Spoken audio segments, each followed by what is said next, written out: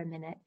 We are in Oxford, and you might be able to tell from the accent I'm not from Oxford. And you might think what I did, that moving to Oxford you're going to get a different type of school to what I was used to teaching in Manchester or in Rotherham. And I was massively surprised when I arrived here. New Marston is a city school very close to the centre of Oxford, and we serve a very, very diverse population in every sense of the word. So it's about 29 languages spoken at our school. So Rachel, you have got the brilliant, thank you, co-hosting now. About 29 languages spoken in our school, and there's a real range within that of children. There's probably about 8 children at the minute in our school who have very little English, but actually a lot of the children here have some level of English, just not a fluent level of English. You know, we have children of doctors that work at the local hospital that speak some English, and we have refugees as well. So a real range of children who are, about 75% of our children are ethnic minority children. We have high SEN numbers, high pupil premium numbers. And actually we have some children who are EAL in the sense that they speak British Sign Language as their second language, because we also host a resource base for deaf pupils. So that adds another dimension to the EAL aspect of our school. I feel very lucky we've kind of embedded a very relationships-based approach to our school. Bear with me, let me just, it's hiding underneath the ID bit here, so bear with me a second. There we go. There we go. We've embedded a kind of nurture-based approach to our school. We're a very relationships-based approach. So my job today is not to talk about everything absolutely that I agree with Cassie, and I don't want you to think that we don't focus on that, because we do. My job today is to talk to you about how we plan for our EAL pupils.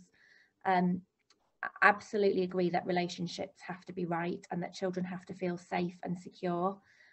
For us, we invested over the last few years a lot in teacher professional learning and development, so that those children that had some level of English were very well catered for within the lessons, as well as some of our disadvantaged pupils where there was a word gap, and some of our SEN pupils. So that's my job to talk to you about today for 5 or 6 minutes.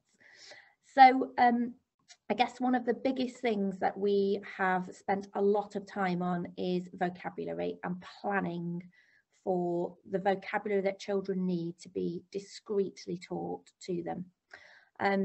So we did some CPLD with our staff using the word gap report written by Oxford University, and we really looked at how we could implement teaching of vocabulary and how we could plan for that.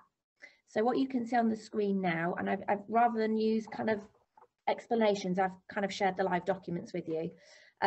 What you can see on the screen here is a medium-term plan for geography, a unit of geography, and you can see in the top left box here, or the second box in, the key vocabulary.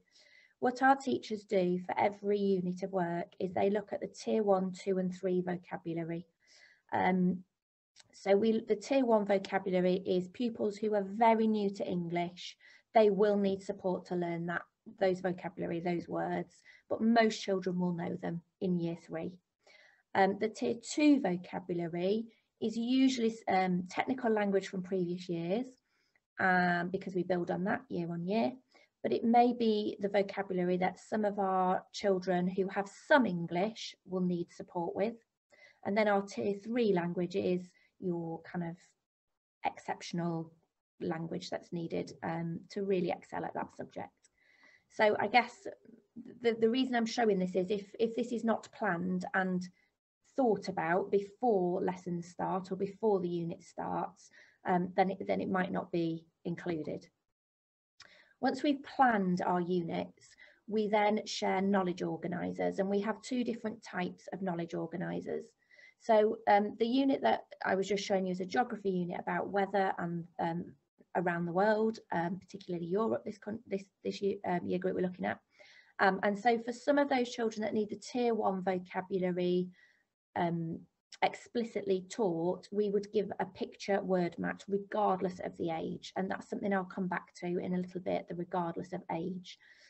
This would go home to parents, and it would go home before the term starts, so that in advance parents are able to talk to children about these words. Sometimes they are translated if that needs to happen, but not always. And the same word mat or knowledge organiser is available in the classroom for the unit.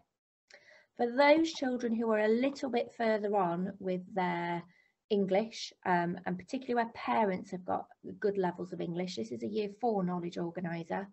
I really benefit from this as a parent. My child was learning all about the different names for rocks at Stonehenge, and I wouldn't have known that as an English speaking parent. But for some of our academics or doctors, just to know what words we're going to be using and what the children are really going to need. You know, if a child understands what flint is, they're going to really be able to access the experience that we offer our children when we're making fires as part of our Stone Age topic. So the top right box is something that goes home for those children, in fact for all children other than those with new English or a lower level, less language. Once that vocabulary has been planned, this is one lesson off a medium-term plan, and I don't expect you to read it all now, but what's really important for us and what is now embedded is the vocabulary is not just at the top of the planning, it is taught.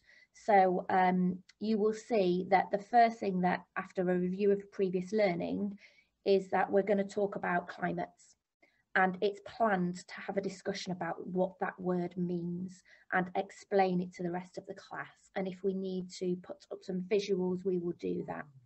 And again, it's planned that part of watching the video that we will address what the term weather means versus climate. So really, really unpicking the vocabulary and making sure that children understand it has been really key for us.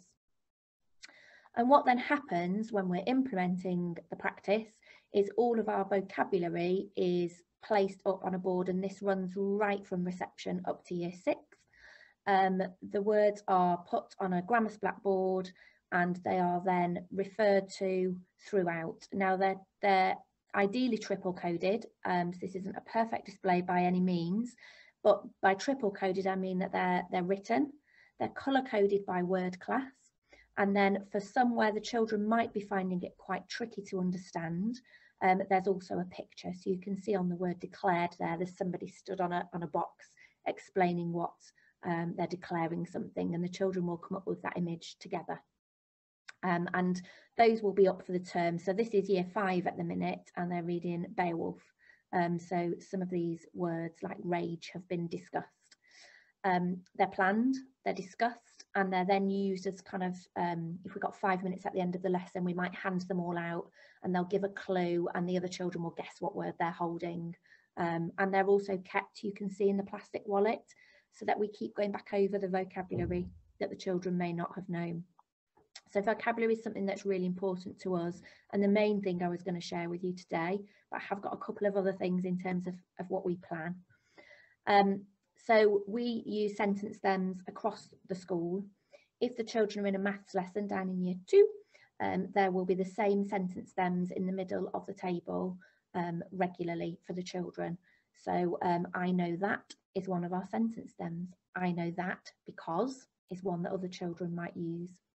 Our partners are very well planned. We take time at the start of the term to plan who children are going to be sat next to.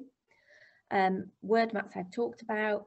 The other thing that we do in our planning is we might speak to a child at the start of the lesson and tell them what question they're going to be asked and give them the coloured word card so that they have a clue as to what the answer might be about, and that the child then isn't surprised but can rehearse the answer to a question. So that is planned as well. Two more things to share with you. One is here, sentence stems. So this is planned quite often in English for our children. You don't need my Grammarly pop up there. So this is when a group of children in Year 6 were doing some descriptive writing, and this will be, the children have to be trained in using these, but along with the grammar splat words or the word mat, this is something that the children will have to be able to write a paragraph. So they will take one sentence and work along the chart, and then they'll move down to the next one, which was about appearance, and then one about behaviour. And what we found is if children use these for 6 or 7 lessons, and then we take the frame away, some of the work that we've done has become embedded for those children. For those that need something a little less, that would be quite overwhelming for a year 3. The year group that are looking at countries and capitals, again, just a simple writing frame is used like this for children. Again, it goes back to climate. So this is what we would use in that instance. Planning in general, Cassie mentioned it, visuals are really key for us. You can see here words again being used in English, grammar black colours, triple coded. This is current, I've just taken this today. They're reading Frankenstein in year 3. So we have very ambitious text for our children, but with that visual timeline, this really has helped our children to be able to retell the story.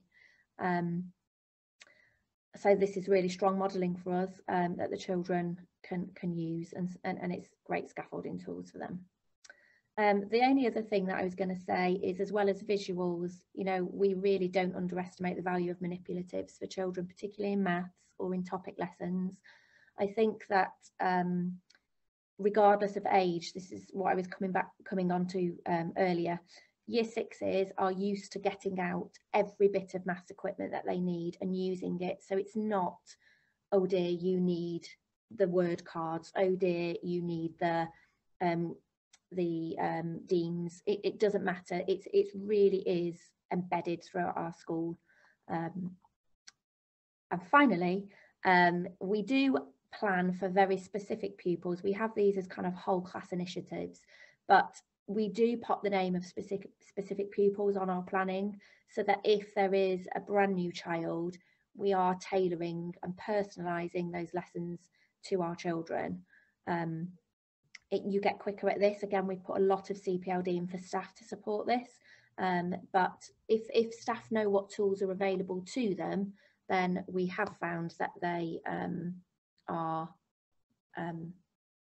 finding it much easier to do, and it's not taking the time that it may have done before. So that is it from me. I'm going to stop sharing. I must say, we were asked to talk a little bit about why we did the EAL award, and for us, we really wanted that professional audit. We wanted, or I wanted, as a school, as a new head to the school. I'd been the deputy here and I'd been the inclusion coordinator, but I just wanted that feel for what we needed to be doing next for our families. And for us, it really threw up something quite important as a head teacher. We had a lot of ethnic minority pupils, but Graham picked up that there was quite a disparity between the ethnic minority pupil numbers and the EAL numbers. And he was saying, surely more of these ethnic minority pupils must be EAL. And that has massive implications in terms of census data and funding in schools. So, you know, that was really and sometimes you just need that fresh pair of eyes to see things. So that was really helpful. And now, as a result of the quality mark and the audit, we're monitoring the take up actually this year of the personal development opportunities we have in school, enrichment and things, just to make sure that all groups are represented in that. So 2 really valuable things with more as well.